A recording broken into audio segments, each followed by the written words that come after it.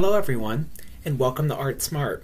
Today I am extremely happy to show you the film The Immigrant, which is a Charlie Chaplin film. It's from 1917. Edna Purviance is also in this film, and of course, as you can see here, Eric Campbell, who is in a lot of the films that Charlie Chaplin did, is also in this particular film. This is an excellent, excellent silent film, and it's a classic, not just because it's Charlie Chaplin. I think that it's one of his best films, if not arguably his best short. I sometimes go back and forth between this and another film, The Pilgrim, as to whether or not I think one is better than the other, and it depends on the day that you talk to me, which one I think is the best. I definitely enjoy this film. That's a great shot right there of the fish and the guy. Yeah, that's great. But anyway, this is a fantastic film on a lot of different levels, and I'm going to break it down into two parts. Actually, you know what? No, I think I'm going to do it in just one long take today. Let's just do one long take. Now, just a few things about this film to get started, and then we'll talk about some of the juicier things. Yes, it is 1917 when this particular film was released. It is a film that was directed and written by Charlie Chaplin, which is pretty much the case with almost all of the films that he had. Mutual Film Corporation is the company that released and distributed this film, and it is also one of the films that has been selected by the Library of Congress to be in their National Film Registry, as it was considered culturally, historically, or aesthetically significant. This particular film is famous. All these little bopping bits I enjoy. Anyway, this particular film is famous for being utilized by the documentary Unknown Chaplin, which is by Kevin Brownlow, who is a great silent film documentary and historian. And anyway, this film was definitely utilized in that particular documentary to show how Charlie Chaplin made his films and what his process was as he was creating his various films. If you haven't seen Unknown Chaplin, I strongly recommend that you check it out. In fact, you should just turn this off and go watch that instead, because as good as I'm going to try to make this, that is going to be much, much better. Now, this film has a lot of great bits in it, and I think it is basically a great example of how Chaplin was able to make really great films by utilizing a unique method of being a director and a writer. What he would do is he would quite simply kind of have a loose scenario in his head, and then he would, over the long haul, figure out specifics, and he would work out the gags and the plot as he went along. This particular method allowed him to build up what worked and take out what didn't work, but it also meant that his films were incredibly hard for the actors because they had to shoot and reshoot. And this film is no different. This is a film where they filmed for many, many, many different shoots, and they had to redo a lot of different shots. In fact, this entire beginning bit here where you see him as an immigrant on the ship actually had to be rewritten and added later, because originally the film was supposed to just be a restaurant comedy. And as he realized that he needed to have a little bit more later on character development to make the restaurant bits stand out, he came up with this backstory of immigrants on a ship. And as you can see him here, he is interacting with others and trying to have enough food. He's trying to survive, and you can see all these different people are scamming one another, trying to have enough money to survive when they get off the ship. And so he kind of realized as he was making the film in the long haul that he was going to need a little bit more character development so that the restaurant bits that you'll see later had a little bit more substance to them. And he figured this out just by trial and error, redoing the shots over and over and over again. And I'll tell you a few more tidbits about that later. Now, in this particular film, I think Chaplin does an excellent job of physical comedy. He does that in all of his films, but this is definitely one of his best films when it comes to just having really great physical comedy. Even as he's passing out the cards here, he does so with such a flair, and I think actors today just would have no idea what to do with their body in a take like this. At least most actors. The fact that he was able to create such great bits here without really having a whole lot to work with. You know, basically he's just sitting there doing a card game, and somehow he's turning it into comedy. And obviously you also see him interacting with these thugs, and this could be a very kind of scary scene, but he plays it in such a way where it's a really kind of funny scene, and you feel good about him, and you also don't feel bad when he pulls out a gun here, and you realize that he is just as much of a thief as anybody else on this particular boat. I think that he really played that up quite well, and he staged that quite well. Now, this is something that I think you wouldn't see in films today.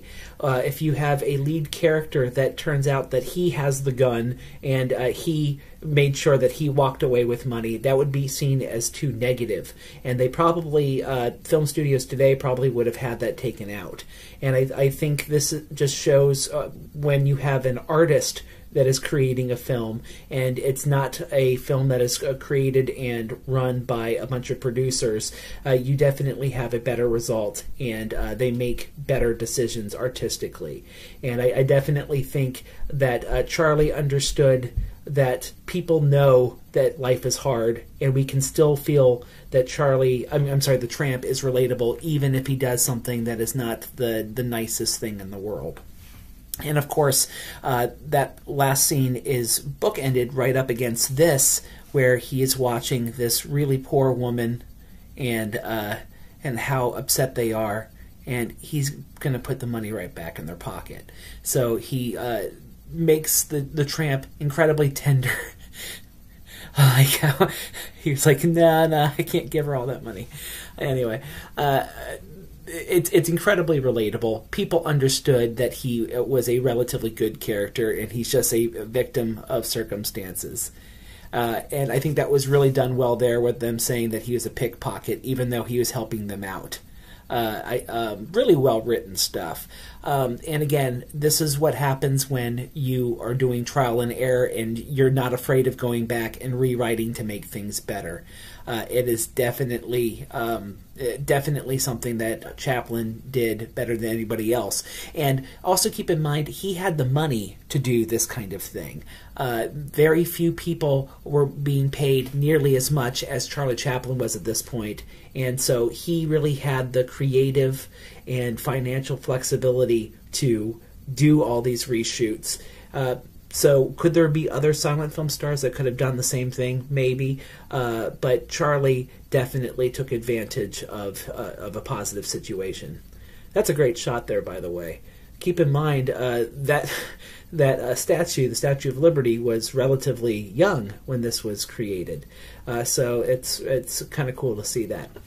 But anywho, I think it's important to point out that there is a little bit of political stuff going on when you see a film like this. We may not think of immigration as being a hot button issue today, even though all the stuff with Donald Trump and the Mexican wall of debt that he wants to create is definitely something that we talk about today. But really, immigration is not such a hot button now.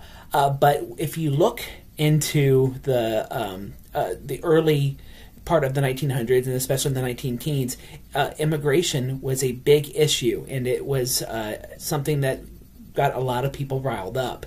And so it is actually somewhat commendable that Chaplin would have a story about immigrants coming off a ship. and so it definitely rubbed some people the wrong way. While a lot of people found it relatable and enjoyed it, there were certain places in the United States and around the world that actually banned the film or cropped it down because they didn't like the fact that he was talking about immigration. In fact, the Chicago Board of Censors required 2 cuts to the film, removing the scene with him stealing money bag, and also they don't like that he thumbed his nose as an insult to somebody. They thought that this was negative, and they also didn't like the fact that it was a immigrant that was doing what they thought was rude. So at the time, this was a pretty hot button issue, and he didn't shy away from it. And you would see later on that Chaplin would definitely continue to use this kind of brazen activity when it comes to talking about subjects that most people don't talk about. In The Kid, you see him helping an orphan. You would see later on in City Lights, he talked about people with disabilities. And he would, of course, also talk about Hitler in The Great Dictator. So he was not shy when it came to having these very, very hot-button subjects. Now, this is kind of the key part of the film and what was the original idea behind this particular film. He wanted to do all these different restaurant bits, and there's a lot of great bits in here as you watch him trying to eat his beans and sit next to this guy. And if you watch Unknown Chaplin, you'll see that this particular scene changed many times as he was trying to figure out where the humor was. And he actually had to change the waiter, as the initial waiter was just a little bit too soft comedy-wise. And he put in a heavier actor in order for it to be a more intense waiter that was waiting on them. And he reworked the musicians several times, and he also had to rework how Charlie interacted with the girl here several different times until he got it right. Again, you should definitely check out Unknown Chaplin. I think it's a 1983 film, and you probably can find it on YouTube for free, and it's definitely worth the money if you can find it on like eBay or something. In fact, I think I'm going to check that out as soon as I'm done with this. Anyway, this particular scene where he's interacting with her and he's cheering her up just continues to show that there's a good heart to the tramp, even though he tries to kind of get away with not paying for his meal, and luckily he comes up with money at the end. He does a lot of things in these films that are not very good when it comes to having a moral way of looking at things, but you can also tell that he is trying his best. You can tell that he does care about the girl. He does care about others, and so we are both understanding of his actions and somewhat amused by the fact that he tries to get away with things too. The Tramp was an excellent character for kind of walking that thin line between being somebody that really pushed boundaries of what was okay and somebody that was also just super tender. As you can see here, again, this is why they changed the waiter to a bigger, heavier actor. This whole beat-up scene is much funnier with having this really huge guy. And this is quite well done and quite funny. And so, of course, you can now understand quite easily why the Tramp is going to be scared later on when he realizes he doesn't quite have enough money to pay for dinner. Yeah, the 10 cents short. The guy gets beat up like, crazy just because of that. So this was well set up here, and it was worth all the effort, I think, for Chaplin to keep redoing the scene. I do want to point out that although for the average audience today, this whole film might seem a little slow to us, especially with the fact that there's only a couple of key scenes. You have the initial scenes on the boat, you have this, and then basically there's a short scene after it where you wrap up and you see what happens to the two lovebirds. So this may seem kind of slow moving and limited in its shooting schedule to us. But again, keep in mind, at the time in 1917, there were still films that were being made with single camera setups. Especially the Edison Corporation, which was considered by many to be super behind the times by the 19-teens. But around this time, they were still making incredibly simple films. And if you look at this film compared with other movies created during the 19-teens, this is a relatively fast-moving film. It's entertaining, and it has a pretty easy-to-follow storyline.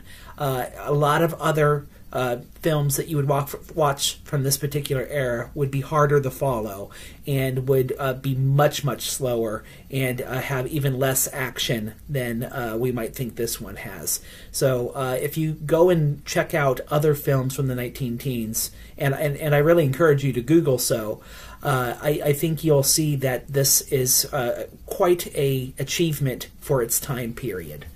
And quite frankly, even if you throw away the whole when this was made thing, I still think it's entertaining, personally.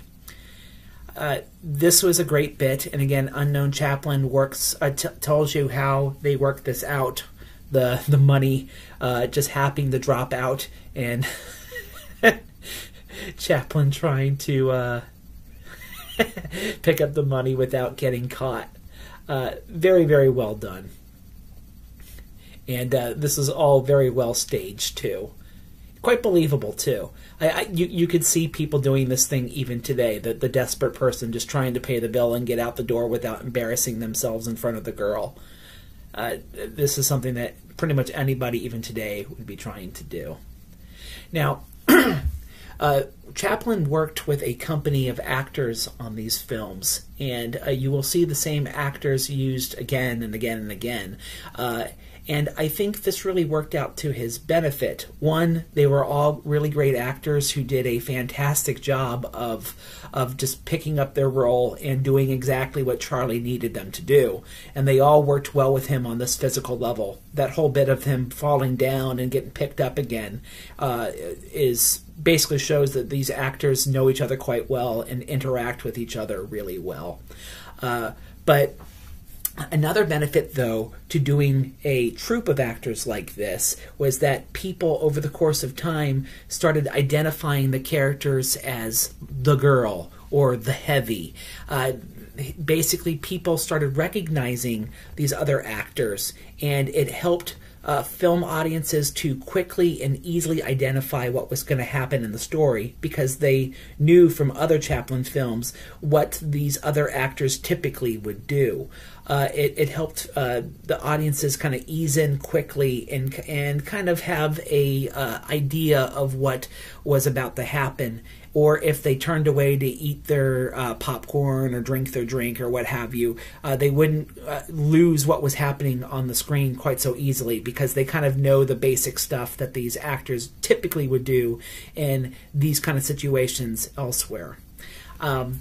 Now, I enjoy watching this back and forth bit. This is definitely the kind of thing that you see people at a table where they have an argument about the check. Very relatable stuff here, but it's also done in such a way where it's entertaining. It's not just believable. It's exaggerated just enough by Charlie's actions here to just add that extra sprinkle of humor that you don't get in real life. But anyway, so yes, if you watch other Chaplin films, you're going to see these actors utilized again and again, and they always know how to step in and do the pinch hit home run that they need to do. As you're watching Chaplin finally taking his eye off of what the waiter is doing here, it's great to watch the physical bit that the waiter is doing, and everything is easy to read. It's for the time period, a lot of the films were difficult to really read what the actors were trying to do on the screen because sometimes they would be too subtle. I think they really found in these Chaplin films that great line between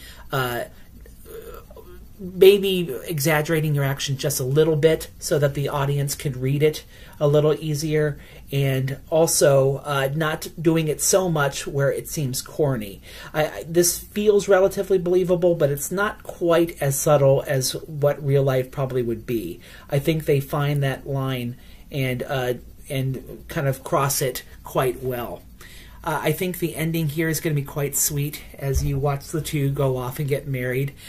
This may seem like it's kind of fast to us today, but again, keep in mind this is immigration, and you're in a new world, and you need somebody to help you survive. And so I think it's quite understandable that they would run off and get married this quickly.